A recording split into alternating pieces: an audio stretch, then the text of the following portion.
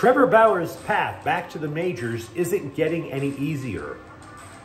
The Clippers head to Denver, wondering if their Big Two is anywhere close to Denver's Big Two. And the Clippers do not commit to Kawhi Leonard playing in the first round of the NBA playoffs. Good morning. I'm James. This is your daily dose of sports and snark for the greatest sports city in the world, Los Angeles. This is the faithful Angelenos Morning Report. And it is April 18th, 2024. Welcome to the Sanctum Sanctorum of LA Sports. We added a new subscriber to the Angeleno Familia yesterday. Thank you for getting in on the ground floor. And if you like being in the know about LA, clickety-clack the like button. Clickety-clack the subscribe button. There's a notification bell. Hit that. It'll let you know when we drop new content. Sharing is caring. Let people know we exist. And by all means, comment. Now, before we go through the news and notes, a look at the scoreboard. Look, the Dodgers are still in first place. And even if they weren't, I would not panic. But it is just not a good look to lose a series to the Nationals, which they did after getting shut out yesterday, 2-0. Wow. First shutout this time for the Dodgers this year. Shohei Ohtani at least did his part, collected 3 hits. Meanwhile, tonight, Chicago's in town to face the Kings at 7:30. Now, the Kings are in the playoffs, but they don't know who their opponent is, and they don't even know who the seeding is. It comes down to this. If Las Vegas beats Anaheim tonight, all bets are off. The Kings slide down to a wild card spot, and they play Dallas. If the Ducks upset the Golden Knights tonight, and the Kings win, LA finishes in third, and they will face Edmonton for a third consecutive year. Now let's get to the news. Yesterday, we were discussing how an accuser against former Dodgers pitcher and Cy Young Award winner Trevor Bauer has been charged with theft and fraud. The girl, she was charged, and she was trying to steal and or extort from him, allegedly. Now, if you want the details, look up yesterday's clip, because the details about all the accusations about Bauer are gross. True or false? Debatable. Gross? Absolutely. Don't need to repeat them. But if you're keeping score, it goes like this. There are 4 accusers against Trevor Bauer. One, the accuser from San Diego, had a bevy of clips and texts that definitely insinuated that she was having sex with him in order to try to steal the bag. In other words, extort money from him later. 2, a second person is in Arizona is now facing felony charges about fraud and theft. So yesterday, I was wondering aloud, what about the other 2 accusers? Bauer went to Twitter yesterday and said, hey, those other 2 accusers, they didn't file a criminal case. They did not file a civil case. In other words, they didn't try to sue. They didn't even join the other 2 civil cases that were against him. Therefore, and by the way, I haven't been able to independently verify those claims about the other 2 women. Therefore, he is arguing clean sweep. The matter should be closed. Can I pitch in the majors again now? To that question, I would answer no, not yet. But not for the reasons that you think. An example, he's currently pitching for Diablos Rojos del Mexico, but he got knocked around in his first outing. He allowed 4 earned runs in 3 2/3 innings. His ERA is 9.82. And as a result, there are some obviously bitter scribes who went on to say that he's pitching like ass. Now, that is extremely premature. Not to mention your bias against Trevor Bauer is showing despite the fact that 2 of these women, oh boy, it's just 1 game. And he actually pitched very well in Japan. But even if you are a Bauer apologist, and for the record, I was just like, hey, let's just wait till the evidence come out before we start pointing fingers. But even if you are a Bauer apologist, you have to acknowledge that his path is not straight or smooth.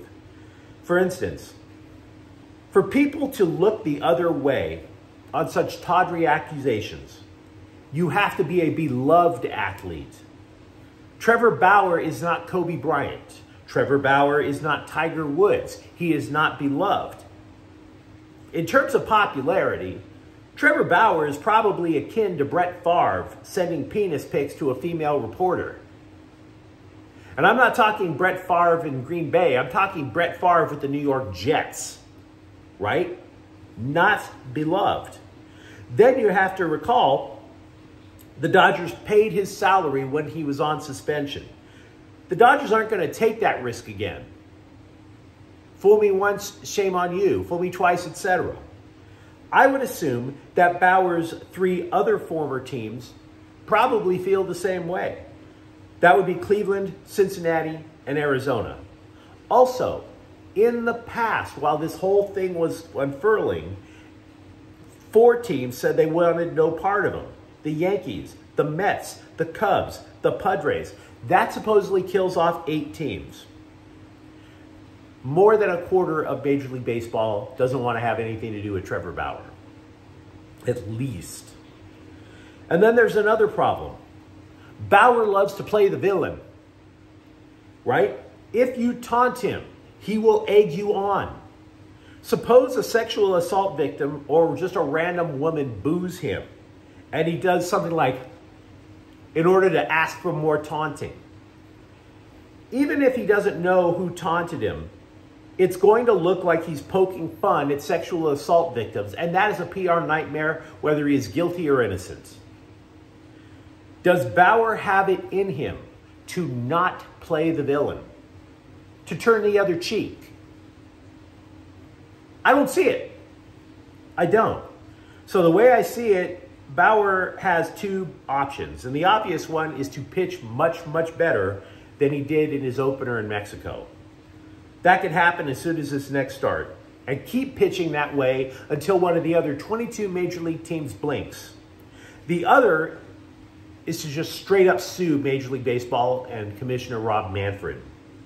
Now, I'm not a lawyer, but I could see a case being made. I was wrongfully removed from a job I was good at, from a job I loved, and it was all based on a lie. I'm sure you can make a legal argument from that. And that's the memo. Yesterday, we also discussed how the bottom of the Dodgers lineup is worse than a backup quarterback in the UFL. Currently, slots 7 through 9 is a witch's brew of Kike Hernandez, Gavin Lux, Chris Outman, and Chris Taylor, James Outman and Chris Taylor. The MLB average from those 3 spots on a team is 230. The Dodgers batting average on those 3 spots is 162. Slugging percentage is even more pronounced. It's 100 points worse than the Major League average. Now, for his part, Dave Roberts said it's way too early to make snap judgments. I'll give him the benefit of the doubt on that. But if you're saying, why are the Dodgers kind of mediocre right now, it's the bullpen, and it's spots 7 through 9. Welcome to Ridiculously Obvious Thursday. The Lakers were more than willing yesterday to fill the scribes' ears with tidbits that you would expect prior to facing the Denver Nuggets in the first round of the playoffs. It was all patently obvious. Oh, we want all the smoke. What did you expect them to say? Right?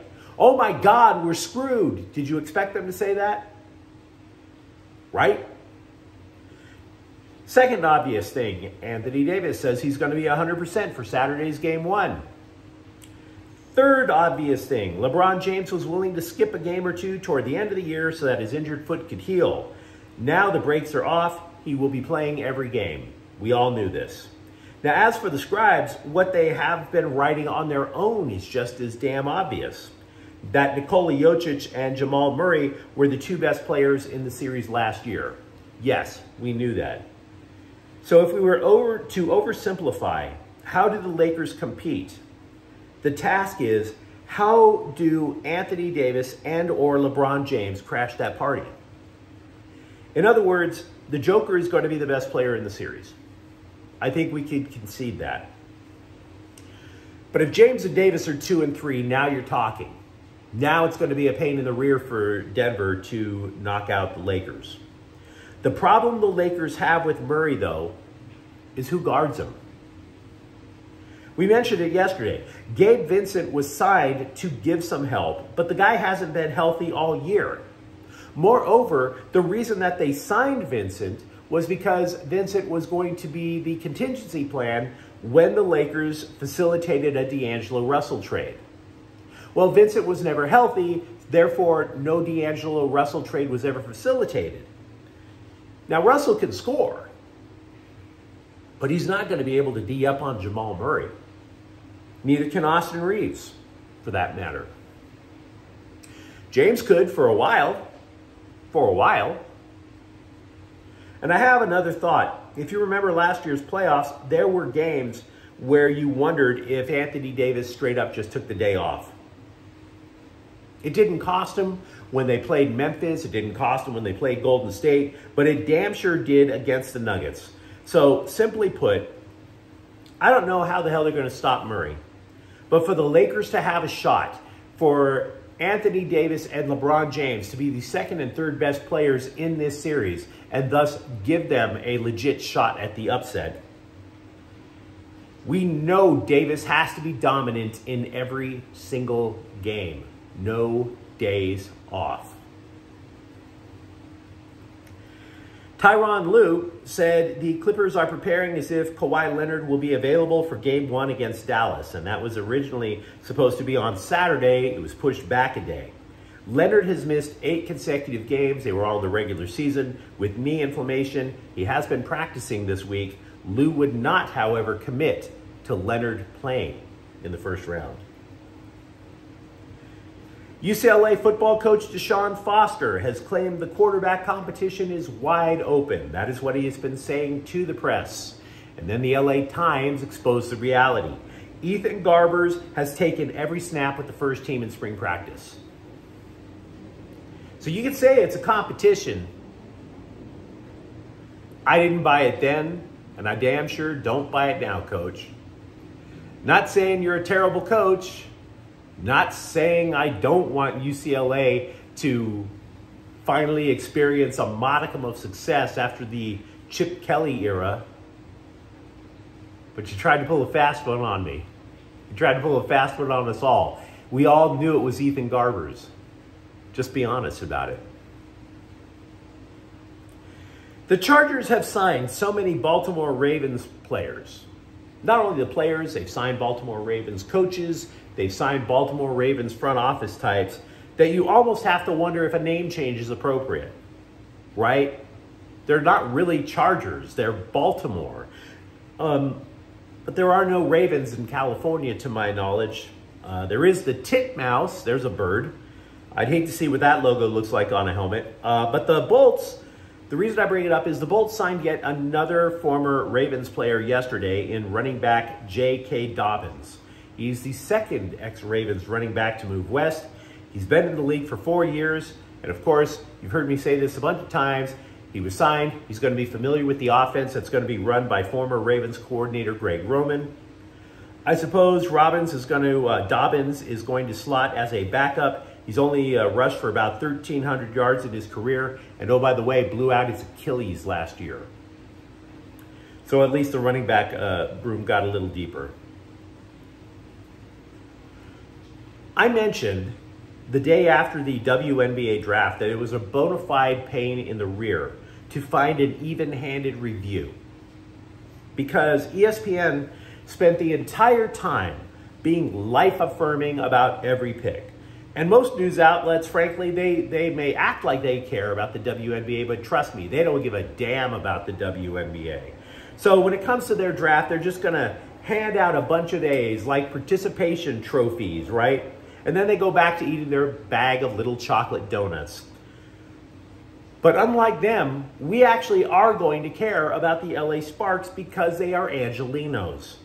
Angelenos do not look for affirmation. We play to win. That's the point of sports. It's a meritocracy. You play to win. So I finally found what I thought was a thorough review of the entire WNBA draft, team by team, player by player. The Athletic gave the Sparks an A. And I trust this review, not because they gave the Sparks an A, but because they gave out lower grades to other teams. Not everybody gets an A. Some barely passed. You have to do just more than show up to deserve an A. So The Athletic called it a, quote, home run draft, unquote, for LA. We've talked about the two picks, Cameron Brink, Rickea Jackson, and how they're going to fit in a revamped Sparks front court. But they also labeled the third-round pick, USC's Mackenzie Forbes, as, quote, just good business, unquote. Why? She's described as responsible with the ball, someone who makes shots, and she is from USC, which means there's probably going to be a few Trojans fans who would be marginally interested in going to see a WNBA game. But you let me know what you think in the comments thread. Talk to me about Trevor Bauer's path back to the majors. Do the Lakers have a big two that might be more likely to compete with Denver's big two? And if you enjoy the content, don't forget to subscribe to Faithful Angelenos. We are talking LA sports here every single day. Thank you for watching. I'm James. We'll be back tomorrow. Faithful Angelenos is a Quien Corte El Queso production. Take care.